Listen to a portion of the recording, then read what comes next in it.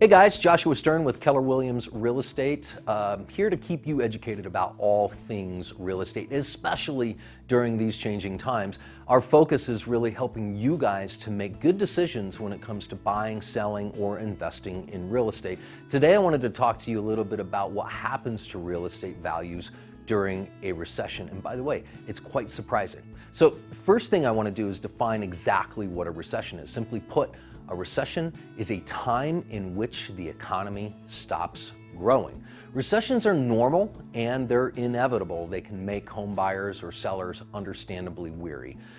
The job market becomes less stable, lending standards can tighten, and overall consumer confidence changes. Well, what goes up must come down, right? Or is that in fact the case? We've been on a terror of a run since 2011 in terms of Utah housing increases across the board. And it has to slow down sometimes, perhaps even take a dip. We know that COVID-19 will cause a recession at this point. We don't know how long it's going to last or how deep, but we know that when more than 40 million Americans are out of work, a recession will follow. So how will that affect the housing market?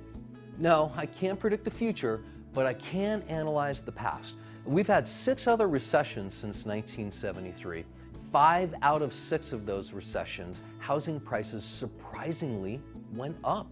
It was only the 2008 Great Recession where the real estate bubble had popped, where the values had gone down. Of course, this was driven by easy money, fog a mirror, get a loan mortgage type of folks, many of whom were speculating on appreciation and quick sales. And what it did is it created an unrealistic demand for housing by individuals and investors who couldn't make, and many times had actually no plans of making those mortgage payments on those homes that they purchased.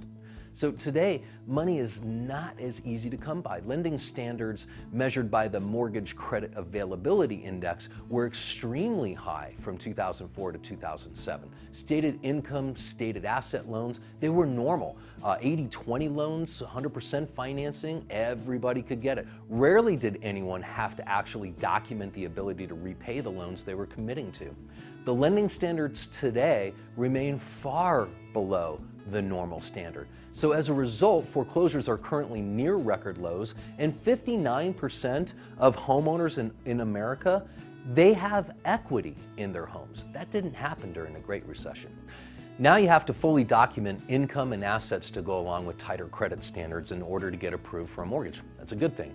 This means the real estate market is on a much stronger footing, which will serve it well in any future recessions. So now is still a good time to buy or to build a house in most markets or renovate an existing home.